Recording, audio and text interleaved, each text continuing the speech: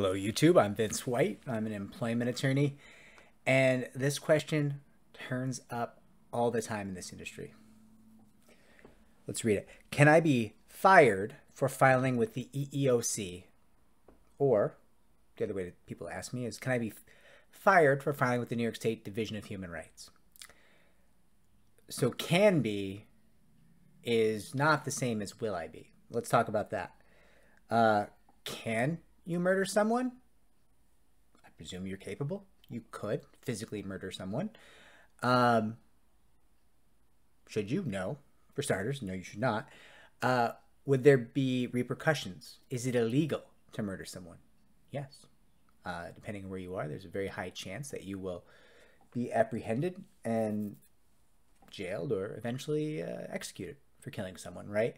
So we're playing that game your teachers used to play with you when you would say, hey, can I go to the bathroom? Teacher would say, I don't know.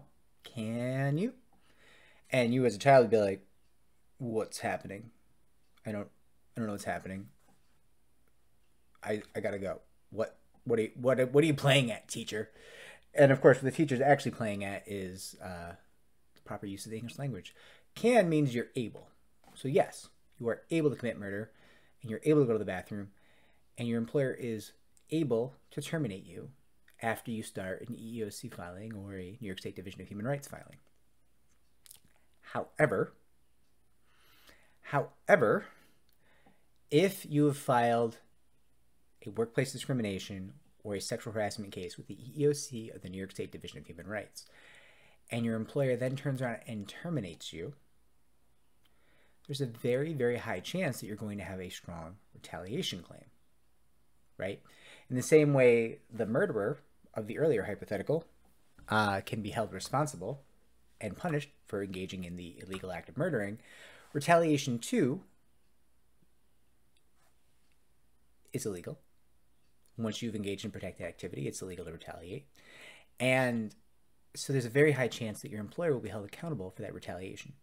Now, is this a perfect answer? No, because quick hypothetical, you've been the victim of sexual harassment. You file an EEOC charge complaining of sexual harassment. Everything's going well, 4 days pass. You go into work and you dump poison all over your boss's lunch. You're not trying to kill your boss, you're trying to scare him. Yeah, your employer's gonna be able to fire you for that, right? Like, that's not a reasonable course of action, and I don't think anyone's gonna look at an employer firing an employee for bringing poison and dumping it on lunch, and they're not gonna be like, oh, this is retaliation.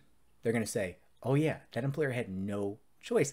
They had to terminate because this employee brought poison in, right? And yeah, that's a wacky extreme example, but like, you'd be surprised how often it comes up when people call me up and say, hey, I filed a case.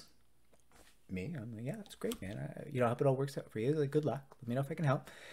And they say, yeah, but then after I brought my case, I did spit in my boss's face in front of like 20 witnesses. But it's cool because I got retaliation protections. It's like, probably not that cool. Probably not going to be okay. Listen, your case may still be legitimate for discrimination or sexual harassment, but the retaliation component is going to be a hard sell where you engaged in spitting in your boss's face or punching your boss or, really aggressive, problematic behaviors that obviously an employer can't allow. A judge or a jury, a finder of fact, are not going to look at those actions and say, oh yeah, retaliation. They only fired this person because they filed a case. No, they're going to look at the spitting in the face or swinging or any punching, any of these things as, yeah, this employer was left no choice. They had to terminate just for practical considerations. Running a business, you can't have dangerous assault occurring, right? And so there's a very long roundabout way of saying, if you file a workplace discrimination, workplace sexual harassment claim with the EEOC or the New York State Division of Human Rights, you do have protections against retaliation, and it is unlikely, if you behave like a good, normal human being, an employee, it is unlikely that you will be terminated.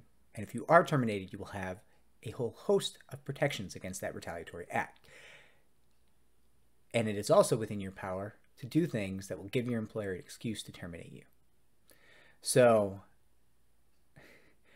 probably not the clear-cut answer you may have wanted, but it's good for you to know kind of the range of things, I think. These are things you got to think about, right?